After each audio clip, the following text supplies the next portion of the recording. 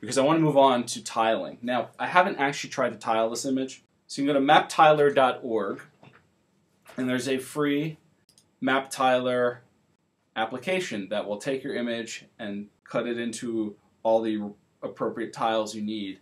So if you're on Windows, it looks like you can just grab the exe. If you're on a Mac, you need to download this King Chaos GDAL 1.7 package first. You won't be needing these packages, the second thing, the Mr. Sid and the ECW. And then you download the MapTiler application. It might look a little something like this. Okay, so we want Google Maps. Let's do it. Add. So we're gonna go into, let's see here. Oh, I know I have it over here as trapezoid.png. Let's check the preview and make sure. 5.5 megabytes. No way that's gonna fly on for the phone interface. Okay, so we have our PNG. All right. Sorry, the file you specified does not have georeference. Click on the georeference. Oh, okay, there we go. So we need to give it highest latitude, lowest latitude, highest longitude, lowest longitude. So if we see where I had to place the map, the highest latitude, let's see, 37, that would be this one right here.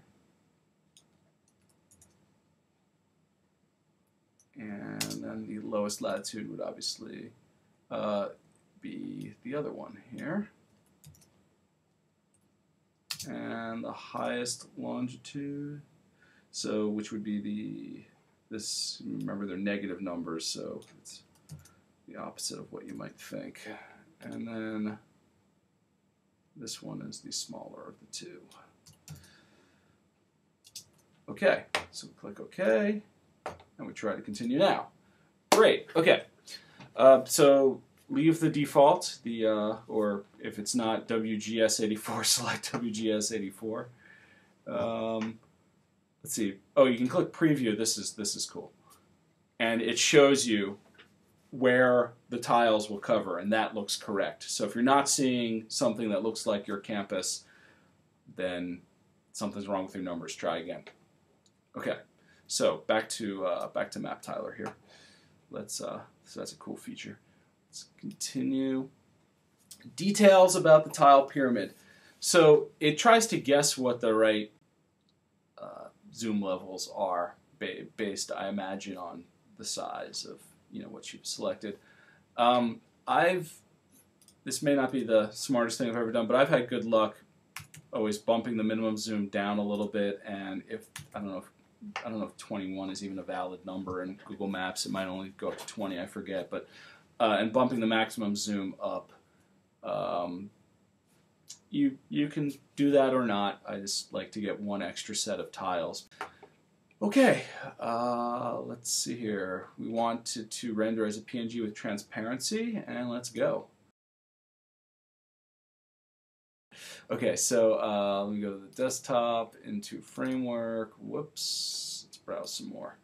Into branches, into UCSF, into maps, into image, and I would like to create a new folder called Parnassus Tiles. So we want all the tiles to go in its own subdirectory. That'll hopefully become a little obvious why. You leave the destination URL alone. We don't need to publish. Anyway. So okay. We are not using open layers, although it is an interesting project and I should probably be doing more with it than I am. But to save us some time, I'm going to just go to open layers, and now we go to continue. This is for the generated content. It creates an HTML page for you that we're actually not going to use, but you can put whatever you want in there. And we can start rendering, and it will be time consuming. So here we go. Alright, rendering the base tiles. And I'm going to pause the recording because you don't need to watch this. This might take a while. Now MapTiler is finished. You can make a donation. and support the project. So I'm going to exit MapTiler. Here on the left-hand side is the output of the MapTiler. As you can see, it put the output in the Parnassus tiles directory as we had requested, and that has 2 files and several subdirectories. It has a Google Maps HTML file, which is a sample implementation of the tiling, which you can look at if you are curious. But if you open it up, you'll find that it's using Google Maps version 2, and right now the current version is version 3, and there are a lot of features in version 3 that we're going to want to use. At least I think so. So bear that in mind. But it also created a tile map resource.xml, which we'll talk about later on. In any event, then there's a bunch of subdirectories that correspond to the zoom level. So zoom level 14 zoomed out quite a bit. There's a second number that refers to the x coordinate of the tile, and then the file name is the y coordinate.png.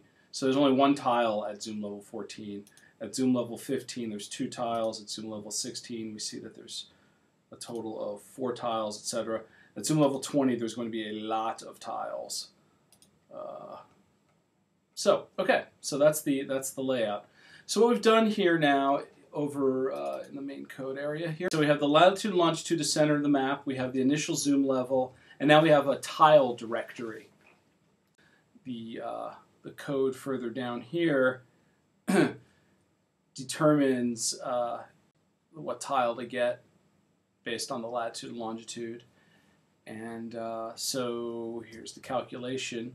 Now, if we go over here and try to load this map, well, the overlay didn't work.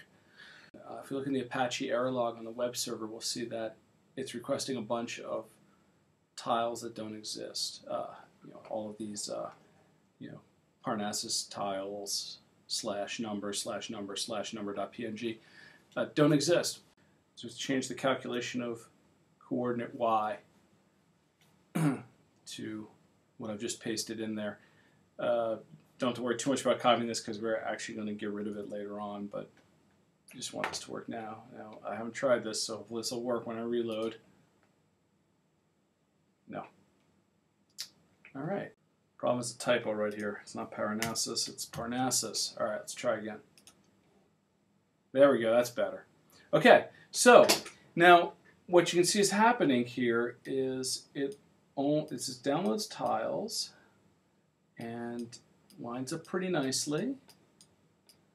And it didn't download super detailed tiles, so it downloaded pretty quickly. It just downloaded these tiles that are scaled just right for what I want to do. If I zoom in, it downloads new tiles. And it gets more and more detail as I zoom more and more. So there you go. And you see it loads the tiles as needed when I scroll. Okay, so what's happening here is that when you scroll the map, you're still getting 404 not founds. And that's because we only did a tile for the area that we needed. We want to create a transparent PNG that we go to whenever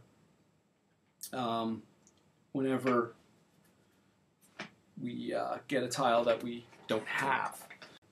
So it's transparent.png, and you can make it empty, you can make it 1 pixel by 1 pixel. You can even make it 256 pixels by 256 pixels and transparent. That'll be a little bigger than you need, though.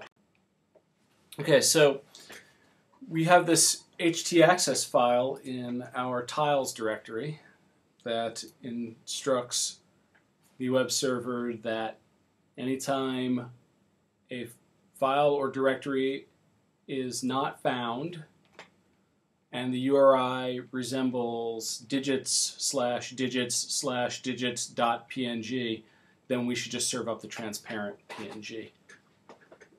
So it behooves you to make that transparent PNG as small as you can because it may be served up a lot. Okay, so now when we pull up the map, we only load tiles as we need them, and we can zoom in for a lot of detail. Doesn't get blurry or anything. And as we scroll off the map, everything's A-okay as we scroll out of the tiled area. Okay, so there are still some things that we can do though to make this better. One thing we can do is we should really get rid of this ugliness right here. This, we shouldn't make the JavaScript. We shouldn't make the JavaScript do a calculation every single time. That should be unnecessary. So we've written a script to move all the PNG files to the correct place so we can take that out. Okay, so here is a simple shell script that will move your tiles to the correct location. What you have to do, you do have to make sure you're in the Parnassus tiles or Mission Bay tiles or whatever campus name underbar tiles directory before running it. So let's run it really fast here. Let's, I called it move. Well, anyway, I need to go into, I just said I need to go into the correct directory. So in my case, if I can type, we're looking at we're looking at image Parnassus tiles. Okay, here we go. So here we go. I need to run move tiles. And it may take a little while because there's a lot of tiles it needs to move. Okay, I'm going to go here where the JavaScript was, and I'm just going to change it to simply coord.y so that these little tiny phones don't have to do all that calculating.